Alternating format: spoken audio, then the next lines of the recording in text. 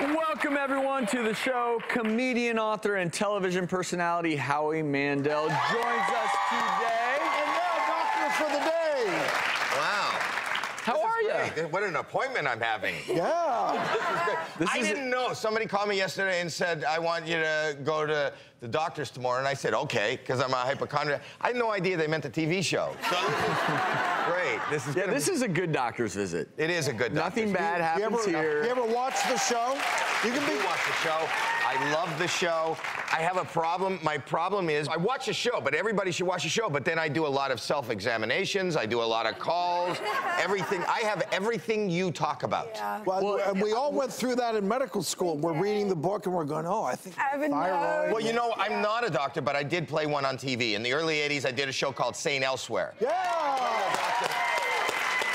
But I got to the point because I had to learn and I had to know that it made me a hypochondriac. But I remember there's stuff in my head that I still have, and that was in the 80s, that I still know what to do for a gunshot wound to the chest.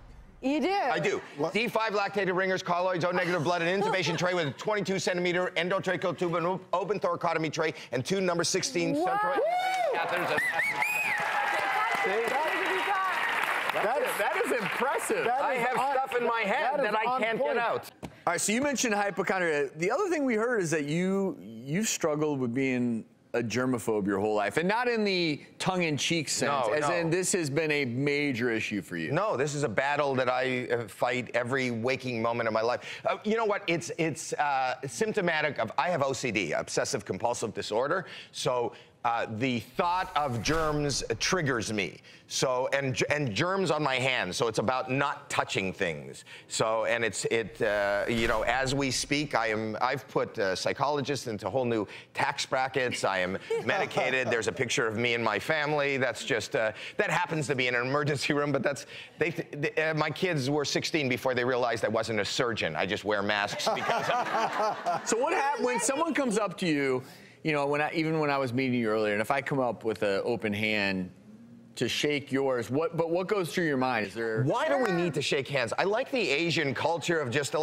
we're taught to cover our mouth when we sneeze. We're touching things that we don't need to touch. You are on to something. I am. Why, when you meet somebody, do you have to do that? And then you go to their house and they offer you chips from the same thing that you touched, you're eating.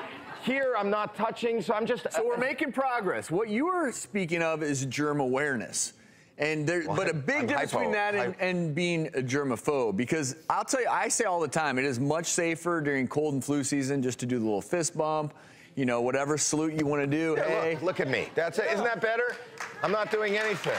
Because, yeah, you know, the one thing about our hands, obviously during cold and flu season, people are sick, they sneeze, they cough, they do transmit germs that way. But we're talking about the dangerous ones. So we did a little something, Howie, to hopefully alleviate some of your concerns with everyday life. We did some investigating. We swabbed 20 people's hands. Right? Where? We made sure to swab their fingertips. This is in our offices. We even got the webs of their fingers, the backside of their hands. 20 different people. You have employees with webbed fingers? I think you got a bigger... So in our offices, in fairness, you know, people work long hours, things can get a little messy in there. We sent those swabs to ABC Labs to see what kind of dirt they'd uncover.